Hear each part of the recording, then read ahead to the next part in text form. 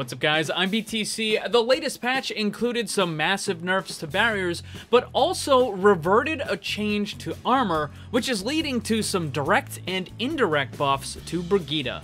The armor change specifically went from a reduction of 3 damage back up to 5 damage. This means that every time you take a hit that is 10 damage or more, it will be reduced by 5. Any damage that is 9 or below will be cut in half. Characters that have slower, large damaging attacks like Junkrat and Pharah will not see much of a change from this. However, characters that have very fast attacks that deal lower amounts of damage like Tracer and Sombra will see a noticeable decrease in the damage potential against armored characters.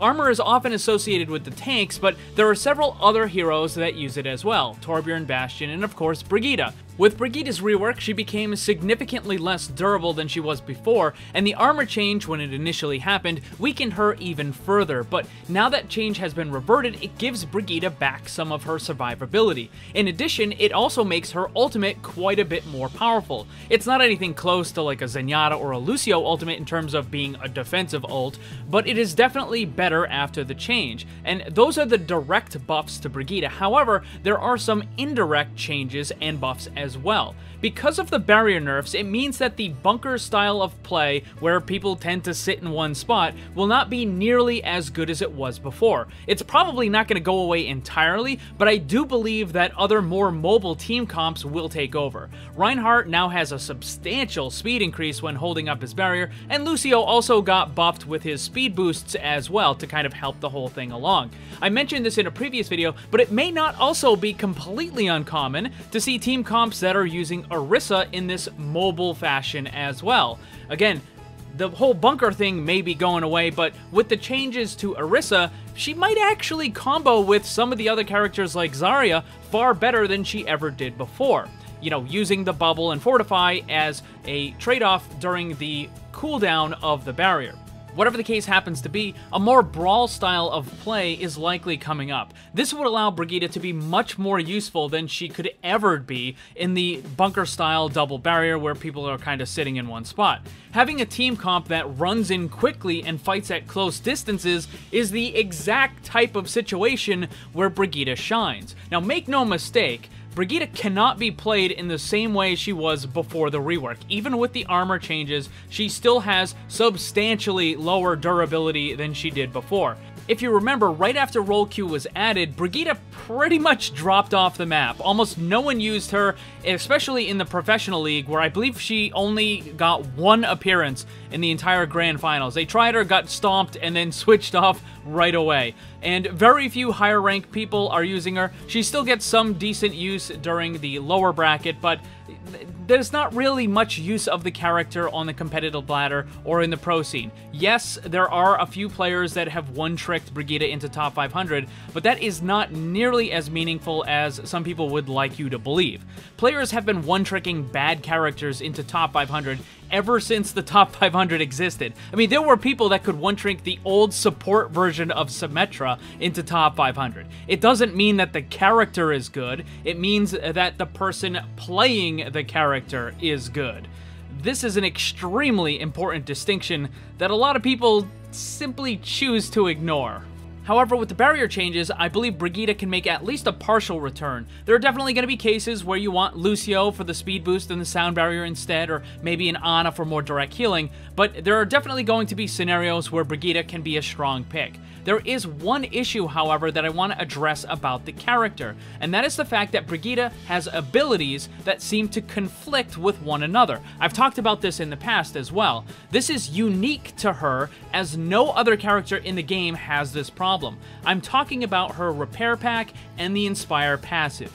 In order to be most effective with one of them, you have to sacrifice the effectiveness of the other. This is largely due to positioning and how the abilities work. This is because in order to get the most effectiveness out of your passive, you have to be up close, but in order to get the most effectiveness out of the repair pack, you have to be further back. Now, it doesn't mean that you can never use the repair pack if you're up close, and you can never activate the inspire passive if you're further back.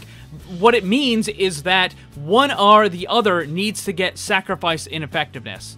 Let me demonstrate why Brigitte's lack of synergy and her own abilities conflicting with each other is kind of a problem, why it matters. Positioning is very important depending on what kind of a healer you're using. For someone like Ana, you want to stay in the back, so that way you can see all of your teammates and heal them whenever needed. You can also use the sleep dart on the enemy or throw the Bionade.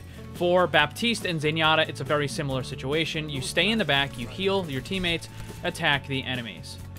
Zenyatta, put Harmony Orb on whoever so you can see them all, and then Discord on the enemy and also attack them. With Lucio and Moira, it's a little bit of a different situation. You kind of have to be much closer to your team, but with Lucio, you need to look at the enemy, yes, but it doesn't matter if you're on the wall, if you're up here, or wherever. As long as you're providing that area effect healing or the speed boost, then you're good. With Moira, it's kind of similar, because she has such short range on the healing, you can't stay all the way in the back. Like, if you tried to stay all the way in the back, then you would have to use just the healing orb, and that wouldn't be good at all, right? You need to use your primary healing, which means you need to stay up close. You also have not exactly massive range on this attack here. I believe it's like 20 meters or 18 meters or something like that. So it goes a decent distance, but it's not like you can stay way in the back like Ana or Zen, right? You have to be much closer. So you've got to recharge this, and then you can quickly heal like that, right? With Mercy, it's a different situation because she doesn't need to look at the enemy at all. You can just kind of stay off to the side. As long as you can see your teammates and you can heal them, then you're good. And you can fly to them whenever you need to. Brigitte is a different situation, however, though.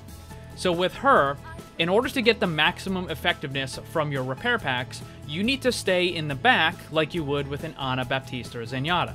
This is so that you can see all of your teammates when they're taking damage, and then you can throw the repair pack on them.